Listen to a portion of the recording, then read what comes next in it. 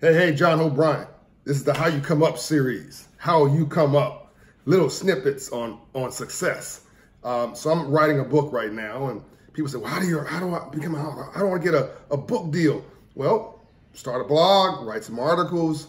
Just yesterday, a big publication was talking about doing a big deal with me. Little did I know they were on my LinkedIn page and on all of my pages for the last 60 days, reading everything I've done, watching all the videos before they had word one conversation with me. And I know these folks, but they're just doing their job. How do you cut a big deal? Listen now, start with a small one. I can't stress this enough. Folks come to me as recently as a month ago.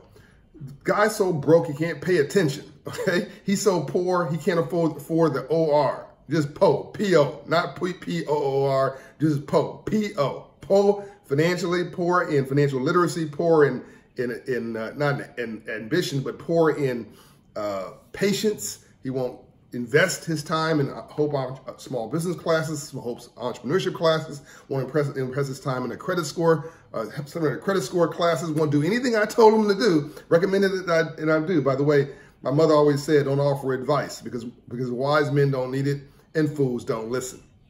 Okay,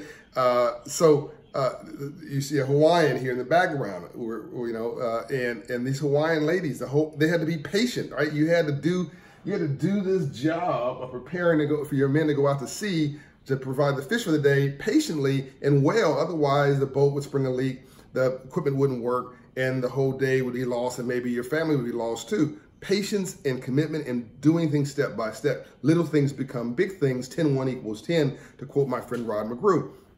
Again, my mother always said, don't offer advice because wise men don't need it and fools don't listen. I'm not offering you advice. I'm giving you an observation. The guy walks up to me a month ago and says, John, I got $50 million in Vietnamese, whatever the currency is, in my safe. I'm like, well, cool, man. Go cash it, like now, okay? If you got some third world currency, no disrespect to Vietnam, in your safe from wherever it is, right? Go cash it before the market crashes. If you got anything with an M next to it in your safe, not traded in the marketplace and it's worth more than you paid for it, significantly more, and you think it's legitimate currency, go cash it and take that and put it into your next big deal. But this guy wanted me to believe that he can't even pay for lunch, all right? I know, really nice guy, by the way. I'm not dissing him, really nice guy. But this happens all the time, my whole life. This guy can't pay for lunch, can't do a deal for, maybe struggling to pay rent for $1,000, right? But he wants to do a deal with me for $50 million and wants me to trade up the $50 million and introduce him to banks, lines of credit, letters of credit. You've been spending too much time on the internet, not getting educated, but being played, all right? If it sounds to be good to be true, it normally is. If you can't pay for lunch for 20 bucks, don't come to me with a deal for $20 million or anybody else. By the way, it makes you look foolish. And my prediction is, unfortunately, that person is going to lose their money.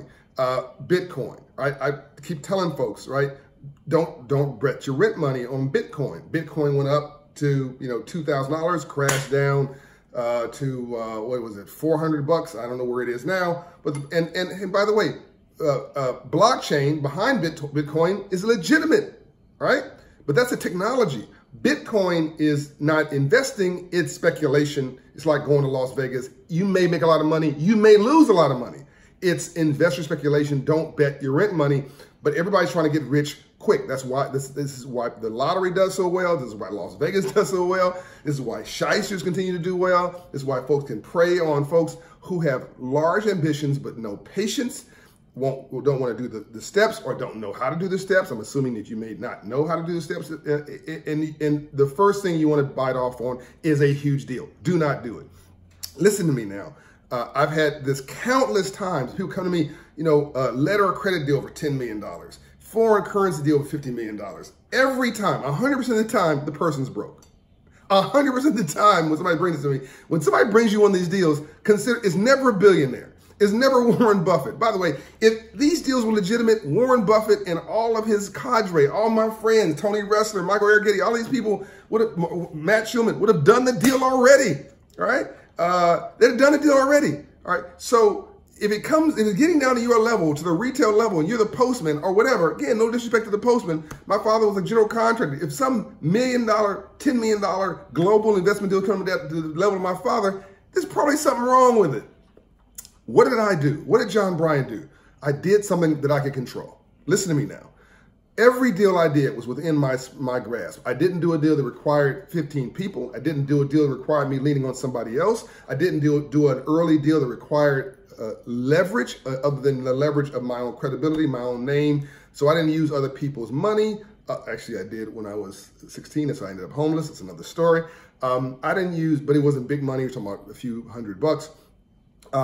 I wasn't doing multi-million-dollar deals. I did JB's concert promotion, JHB's auto detailing business, JHB's marketing business. I had businesses that I could control myself, and I could make commitments and know I could keep them.